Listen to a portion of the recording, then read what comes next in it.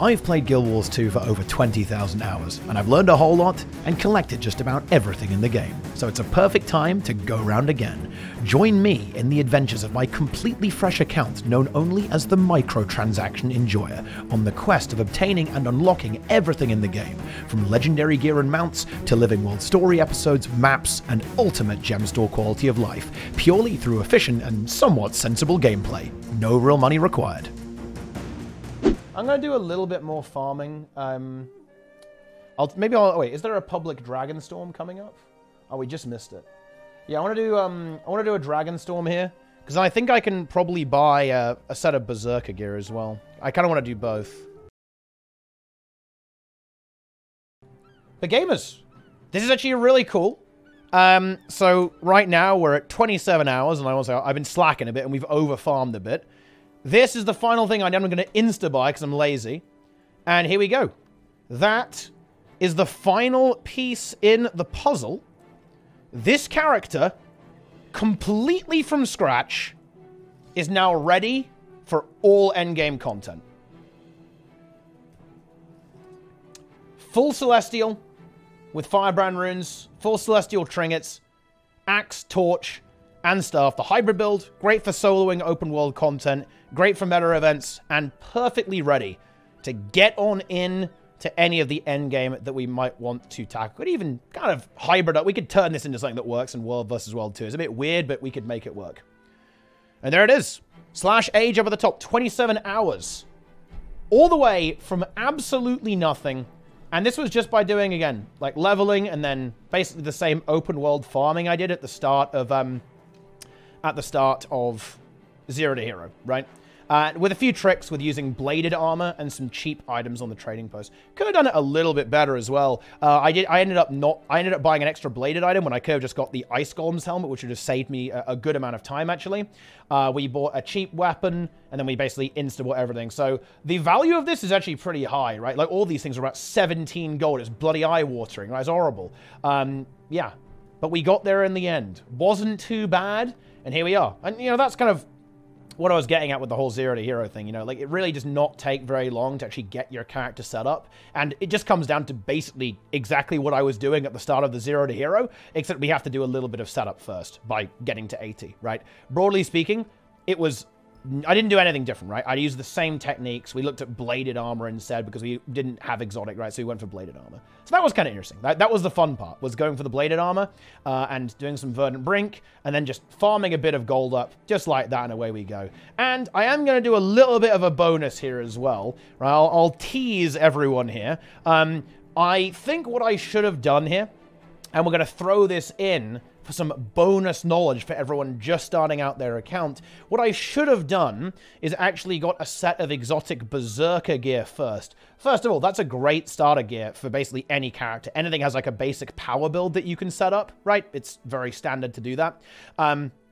And this is how you get ridiculously... In fact, let's do it now. We're going to do it right now because we don't have to worry about the runes because this gear actually comes with runes. So what I should have done before Celestial, because this actually was a bit of a grind, because again, I kind of forgot how expensive Celestial stuff was. 17 gold a pop is no joke, right? Especially when I'm not allowing myself to farm strike missions. I actually did not allow myself, because I didn't do strike missions in the original Zero to Hero until much later, until I'd done a lot of open world farming to get my account started. So I didn't do it here. It would have been way quicker if I got into fractals and strike missions, but I deliberately didn't do that.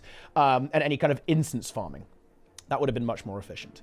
But what I should have done to kind of smooth things out and have like an entry-level gear set to start, you know, farming stuff more efficiently was actually buy a set of exotic Berserker first. Berserker gear is just power damage, strike damage. It's really effective. It actually will work especially into instance content where lots of damage is very, very good, and Berserker gear is very good at doing that. Every build, every class in the entire game basically has a bunch of good power builds, right, as well. So it's like, it's never going to be like a bad choice to buy Berserker. And it also happens to be cheap. So let me tell you something. One piece of exotic gear, celestial gear, on the trading post. Let's look it up. Charged quartz, 17 gold. Yeah. Yeah. Let's look at how much that costs for an entire set of Berserker. So it's Ruby Orichalcum. And, yeah. So we can get a full set of jewelry. 2 rings, 4 gold. An amulet, 2 gold. 2 earrings, 4 gold. And that's a total of 10 gold. For a full set. That's less than 1 charged quartz earring. So to be clear, right, the setup I went for here in 27 hours was the most expensive setup in the entire game. And we've got enough spare change that we can do this. I'm just going to go ahead and do what I should have done now, and we're going to get ourselves a full set of Berserker gear as well. Again, we're wasting a bit of gold here by instantly buying, but we're on a time crunch. Okay, we've got to get to work. So there we are. Those are all of our Berserker setup here. And we can do the same for armor. Now, here's the trick. You might go, oh, I'm going to search for Berserker. Aha! You have fallen into the trap. Because here you'll find Berserker's Draconic Coat, or, you know, if you're, you know, it will be different for different armor weights, obviously, right? 6 gold. Oh, no. Well, this is the crafted set, which is kind of anchored in material worth, right? You need materials to craft this, so it has like almost like a set value, right? This, terrible mistake, because check this out. If we go ahead and we search for Devona, this is like a random drop that you get out in the open world or from raids or whatever. Check this out. The same piece of gear, identical, 29 silver. And it comes with a really good rune as well. Strength rune. It's not best in slot. We're going to be looking at a scholar rune potentially down the line. That's pretty expensive, so I might not grab that now, but you know, we obviously could. But we get a really nice rune baked into that as well. And this entire set is going to cost less than that one piece. So again, this is a big trick. Always kind of filter for what you want. So the way we could... But how would I know? How would you find this? How would I find this teapot if I don't know about Devonas? Well, here's the trick, right? We can go to armor and then go here. We can select what stats we want. So we want power. We want precision and ferocity. That's Berserker. We can match our level. So we get level 80 gear, right? And then what we can go ahead and do is want exotic only, obviously. And then flip the price. Here. And there you have it. We now have a list of the cheapest possible Berserker gear that we can get. Let's go ahead and grab the full set. I'm going to insta-buy. Again, we could save gold by not doing that, but this will work for everything, by the way. This will work for light armor. It does miss out a little bit. It won't show you stuff that you can select the stats on, which is a little bit awkward. You kind of have to know what those are, like the Ice Golem's helmet. I got the Ebon Pauldrons as well. That's a really good, cheap thing. You can also get a head as well, I think, which I ended up kind of, you know, well, yeah. You can get, there's one other piece I think you can get, actually, that you can buy for big cheap. So yeah, watch out for that. Let's see. What did I buy here? We got to the gloves. Legs! And it gets better. We can do the same thing for weapons. In fact, I'm not gonna take credit. My chat told me about this. I completely forgot. So we can do the same thing. But here's where stuff gets crazy. This is where stuff's gonna get wild. Check this out. If we scroll down here, what we're gonna find is twin sisters. This is a sword, and for our DPS, we want a sword, a focus, and a greatsword. Okay, that's what we want. This is Berserker. 120 power. This is basically the best you're going to get outside of Ascended. 1 gold. Okay, compared to 12 gold for Celestial, by the way. This is literally like 10 times cheaper. Okay, and it comes with the best in slot rune.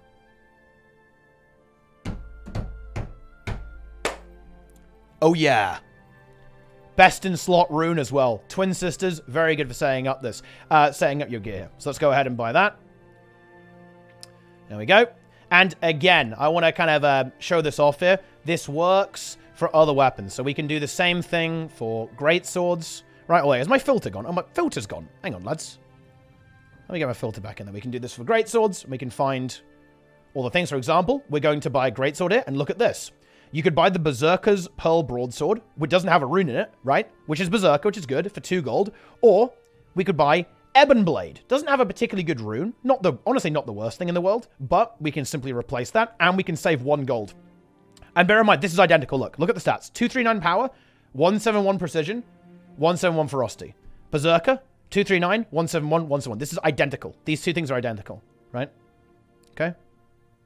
There's some stuff up here, but this is actually Dragon stat, I think. And maybe some Marauder up there as well. That's Assassins. And we can go ahead and just pick this up for 1 gold for Berserker. And it's got a rune. Sigil, sorry.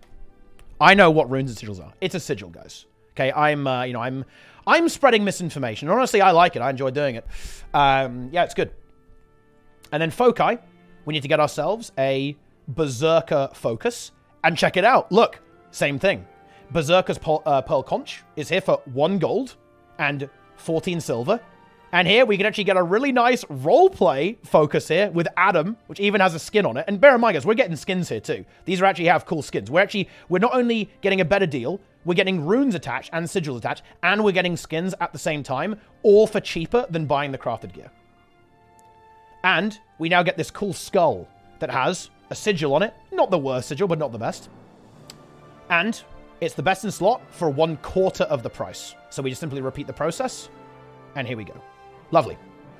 And that is going to be that. And I actually will very quickly show off the other armor sets. So you might be going, but wait, you're a heavy armor class. What about me? Well, if you're a medium class, you look up, hang on, we need to do, not for Guardian, Nika, right? And we have Nika's coat, Nika's mask, Nika's boots, Nika's gloves, Nika's leggings, and Nika's shoulders. This is great for setting up a power mech if you're playing an NG or a Holosmith or something like that.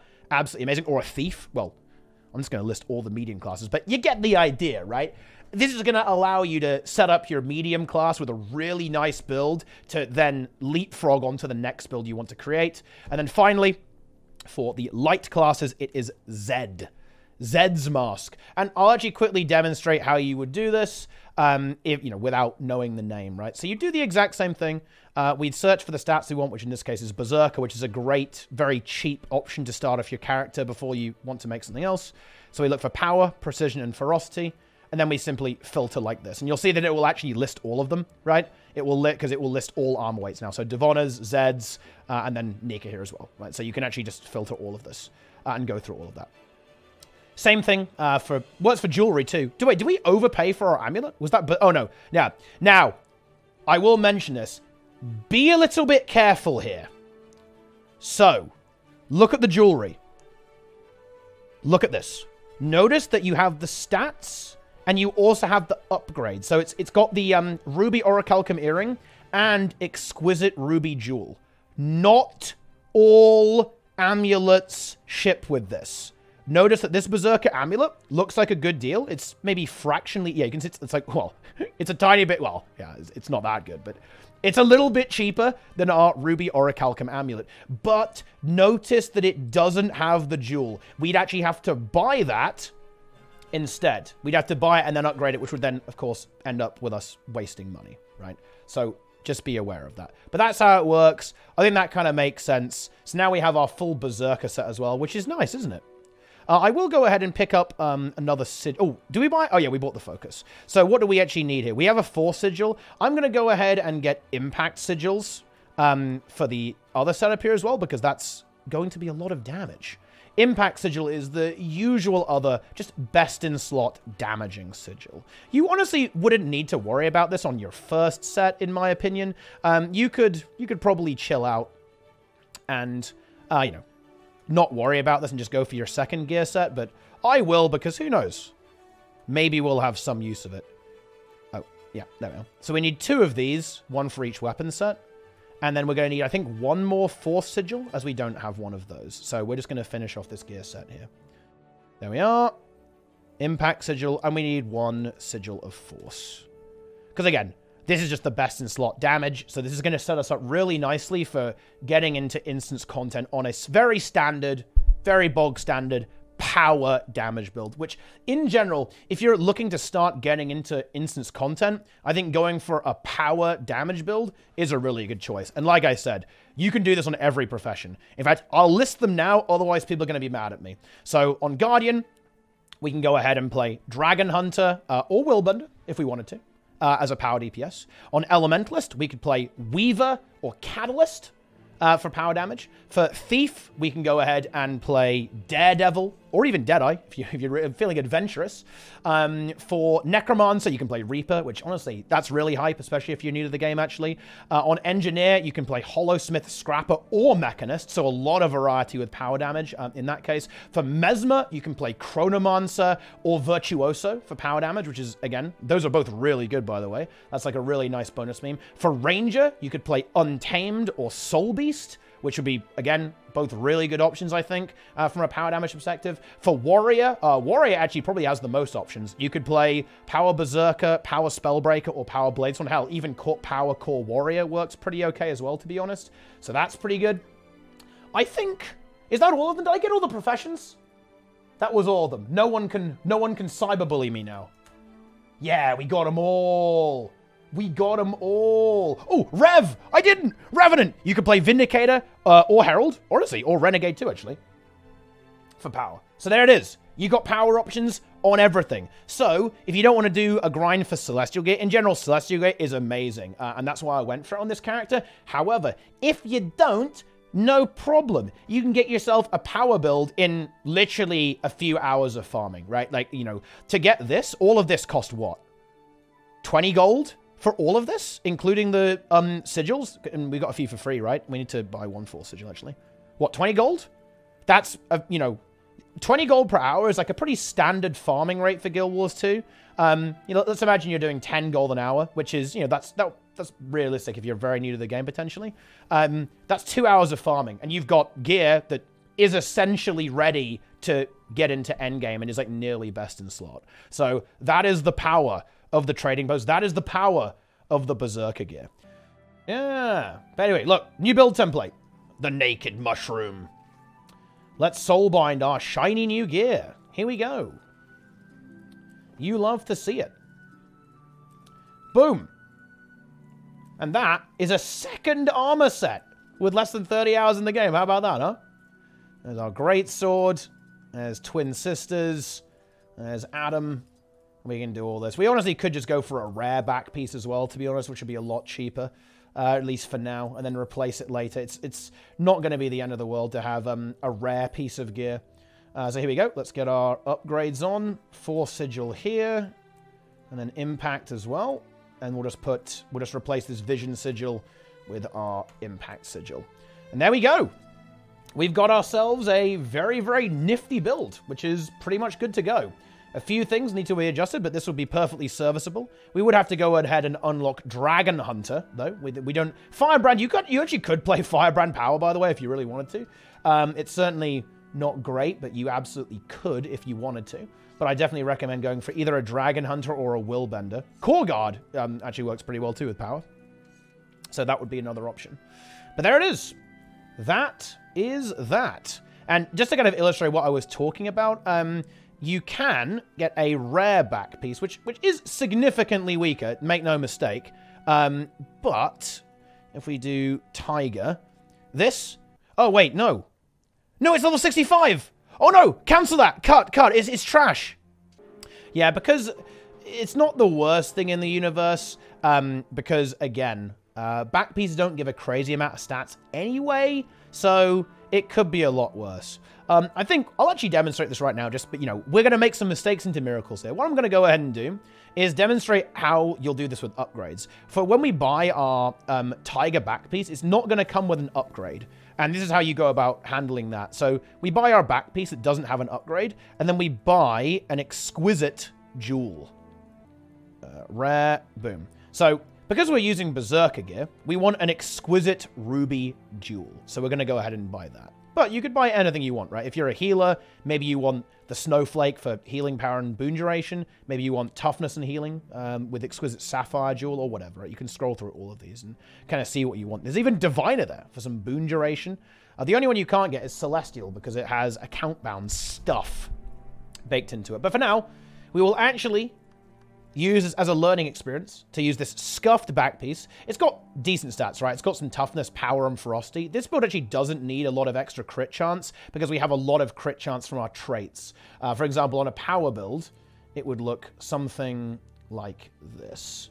So we take a lot of this stuff. We'd have Zeal for loads of damage. In fact, we'll just use the Core Guardian build that we had kind of at the start of the game, right? We'll put virtues in here, and there we go. This is now, you know, a very, very serviceable power build setup here, right? Not so bad, right? And then you can see here that we have 10% critical strike chance with Radiant Power, and we also have 25% chance while we have Resolution. And we're actually going to have a lot of Resolution because of Virtues, and also from the Radiance trait line. We could take Healer's Resolution for a lot of Resolution here, for example. Yeah, so there it is. And that means we don't need to worry about precision that much. But anyway, that's not the point. The point is, here's the Spine Guard. It's rare. It's not that much worse than exotic. It's a little bit. It's not the end of the world. Boom! Put the jewel in. And there it is. We basically got ourselves an almost exotic Berserker back piece that will certainly do until we can afford to splash out a little bit on the full Berserker one. And with that, we have succeeded in getting the job done.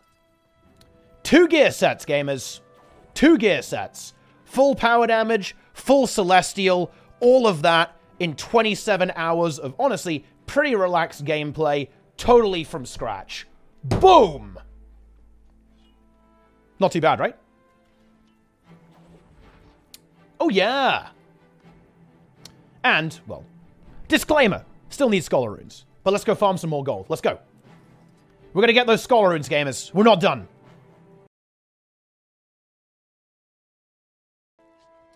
Okay. There is 24 gold. So I need Scholar Runes. Rune of the Scholar. 6. 27 gold. That'll do. And now I need a jewel. We need the Ruby Exquisite. Ruby Jewel for the back piece. And there we go. That is the final puzzle piece that we need. Swap over to that build template. Here we go. We can get the Lucky Great Tiger Lantern with Berserker stats. And there we go. We now need to equip it. Get the thing in there. There's the Ruby Jewel. And finish off our setup here with Scholar Runes. It does pain me a bit to replace the Strength Runes, but they're so cheap because they're just, you know, it's not really a lot of gold being burned. But there you have it. That is 2 characters, or rather 2 builds. A power DPS build that will serve us very well on a Dragon Hunter or a Willbender, which is lovely. On Guardian, great, and this will work on any profession too. You could basically do the exact same thing here for any profession, because you can get this very cheap Berserker gear, and power builds exist for every single, honestly, basically every single elite spec almost, right? But pretty much, well, every profession will have one at least. So this will always work as a starting gear option for getting into instance content. And we also have a support build. So we have a DPS build, and we have a hybrid support build too. So in other words, we have our character that can basically do anything. We can perform multiple roles. We are completely ready for even the most challenging content in the game. You would be absolutely fine clearing even challenge mode raids and most challenge mode strike missions with this setup, with both these setups here, with these exotic setups. You'd be completely fine with that. Yeah, not too bad, right? And that is, time has now been called at 29 hours and 47 minutes. Not too bad, right? We're ready to do anything in the game. And I've got to say, I didn't actually rush. You know, I've almost, you know, I'll tell you what, maybe I'll tease this for a bit more content. I actually feel like I might do this again at some point, purely because I want to do it in under 24 hours. I could even do a 24-hour stream, maybe. Oh, no, actually, that's probably not that possible. Because you need a lot of, like, daily lockouts, right? I was using a lot of daily stuff. I didn't do this all in one go, so it would be... I'd have to use instance content to do that. And part of the rules of this challenge, and the way I did this, is I didn't do instance content, to get this gear. Like, this gear was open world, buying stuff, selling stuff, right? Doing dailies, right? All that kind of stuff. There wasn't any, you know, like, getting into raids ridiculously early or anything like that, right? It was just purely open world content. Yeah, I could do dungeons, maybe. Actually, dungeons would speed it up a lot, because you can get gear from dungeons, and they're really good gold. But I very deliberately avoided instance content on this run.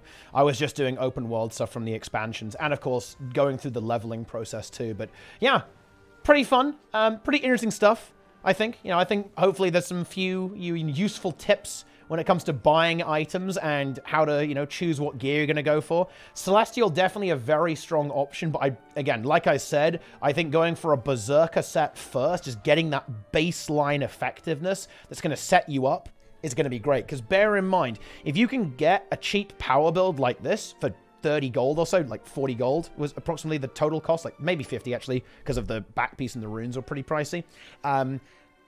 Yeah, for like 40, 50.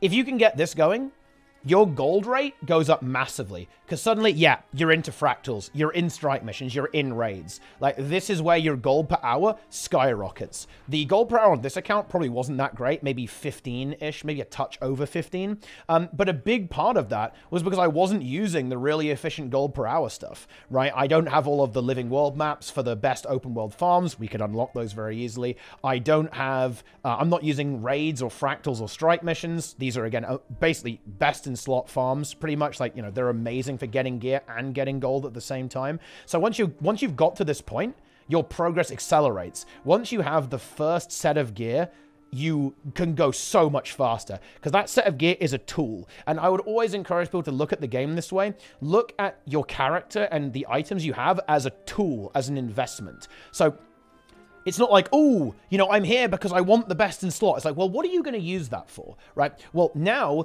we can take this gear to get our ascended gear. We can get into raids to increase our gold farming, to unlock content in the gem store, to use that gold to buy cosmetics if we want to, right? To buy legendaries eventually, right? Like, this gear is like a force multiplier. Gear is an enabler in Guild Wars 2, and it gives us the freedom to do more stuff and be even more efficient as time goes on. And that's just with you know, under 30 hours. And again, you know, I didn't even go hard, right? I could have done this in under 24 pretty easily. Probably even under 20 is doable if you were smart about it. I did a lot of kind of late night grinding. I just kind of kept playing when I didn't really have much to do. And if you're a bit smart with it, you could actually do it way quicker. Right, seriously, you could go way, way faster with this. Because if you're really clever with it and you only do like let's say you have a limited amount of time, right? And you don't have time to grind the game all day. Just do the really good stuff. Like, do the meta events, do the high value meta events, and then boom, you can even get to this point with less time in game, more real time, because you're basically you're taking advantage of the fact that Guild Wars 2 has daily lockouts, and daily lockouts, you know, once you've got past those, you kind of run out of super high value stuff to do. But yeah, now we're kind of getting a little bit off topic. There it is. It's done. Fungal Fighter has basically, in fact, got even past where Frugal Fighter was. I actually went above and beyond for this. We've actually got 2 builds and full Exotic Celestial, which was honestly further than what I actually had kind of at the beginning of the Zero to Hero challenge. So we've exceeded it. We've got over the bar. We hit the leveling. We hit the grind. We hit the blast. And we're in deep. We love to see it. I consider that a successful experiment and some interesting things learned, right? Get your bladed armor, buy a Berserker set or something like that first. It's nice and cheap and effective. Then work on whatever you want next. Good luck. Have fun. That's it. We are now ready to unlock everything in the game, but in past tense, because I already did it on the other account. So you can just kind of pretend that these accounts join together. Successful adventure. Not too bad.